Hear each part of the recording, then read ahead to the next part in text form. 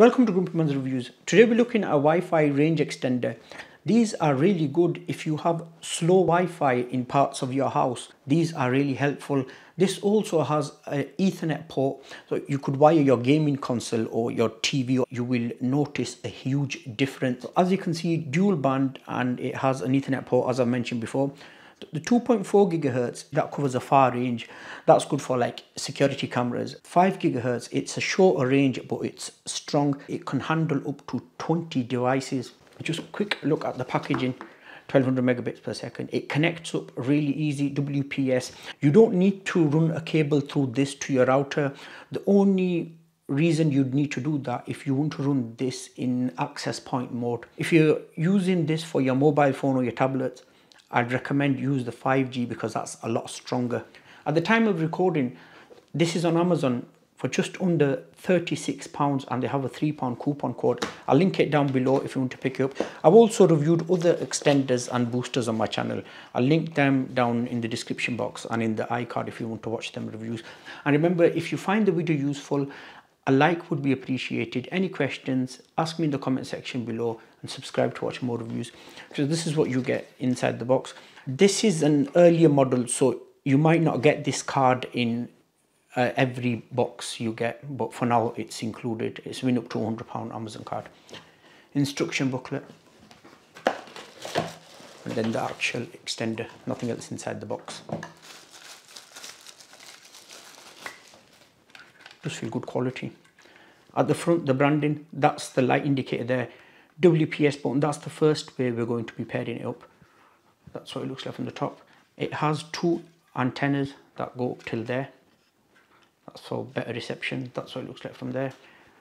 At the bottom here is a reset, that's the internet port. So if you're going to pair this up with a gaming console, I suggest run it wired rather than Wi-Fi. You'll notice a big difference. At the back, because I'm in the UK, it has a 3-pin adapter. Okay, let's plug it in and then we'll set it up. Plug it into the socket. The light is solid red at the moment. It's going to start blinking after a minute. Then what I'm going to do is I'm going to push the WPS button on my router, and then within 1 minute I'm going to push the WPS button on this. Just initializing. Wait. As you can see, that started blinking. I'm going to push the WPS button on my router. When you do the first setup, you've got to have the extender close to the router. Once they're paired up, then you could move the extender to where you have poor signal. And remember, it's got to be where you have poor signal. If you have no signal at all, these are not good for you then. Then look into power line adapters. I've pushed the WPS button on my router. I've come straight here and I push it on this, hold it for a few seconds. Going to still keep there. It's blinking fast now. Let's try to pair up. As you can see, it's green now. It's ready to use. So there we are. It's bought the booster 5G Netgear AX12 EXT. That's the 2.4G. Just click on this one. The password, that's the same password that's on your existing router. I'll just quickly put that in off camera. Connecting. It's connected. The 5G is connecting now. Maybe that's connected as well. So the Netgear AX1200 is supposed to be 12,000, but I don't know why I wrote 1200.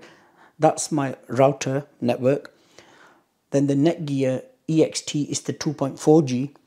The booster 5G, even though we're close, I'll run a quick speed test. I'll just show you 1 second.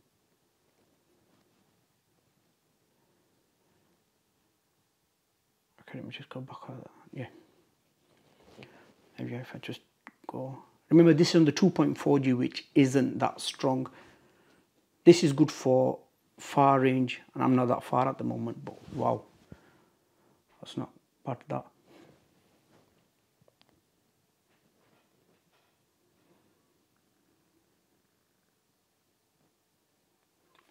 I'm on a 300 down and I think it's 36 up.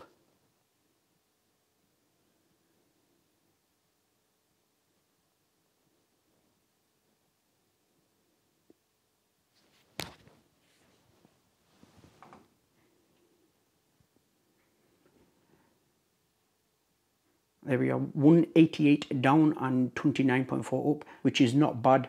Now that's fully set up, put it wherever there's poor Wi-Fi in the house. Okay, what I'll do is I'll get a little pin and I'll reset the extender, and then we'll set it through the web browser. So that started blinking and it's brought both of them up. If you see there, it's brought up the booster 2.4G and booster 5G, but they're not connected at the moment. So if I long press this, connect to network, I'll go to manage network settings, where it says manage router. If you're using a laptop, you need to put this in your browser 192.168.2.1. If I click on that, it's brought us to the new extender setup page. I already have a username and a password because I set it up before. So I'm quickly going to put that in off camera. So the next page, it's brought me to the smartest network device type, and it's saying AP mode or extender mode. AP mode, as I mentioned at the start of the video, that is an access point mode. I'll need to run an Ethernet cable from the extender to my router, but I'm not doing that at the moment. I'm doing the extender mode. I click on that.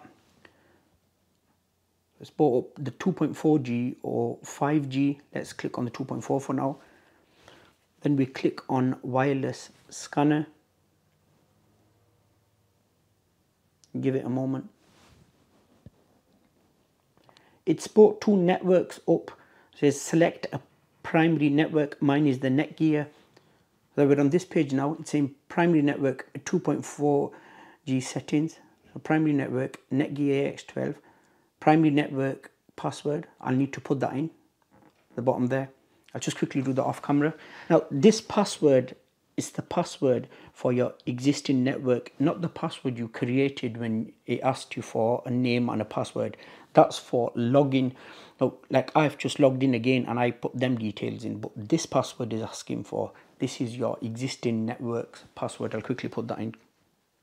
The extender is connected to the router, and it's obviously saying if it's solid red, it's not connected properly. If it's orange, that means it's too far, and if it's green, it's perfect. That is green, so we are fully connected. Now I could, again, as I said before, I could remove that from there and connect it somewhere where there's poor Wi-Fi. So if I just go to the Wi-Fi button, if I click on the Wi-Fi,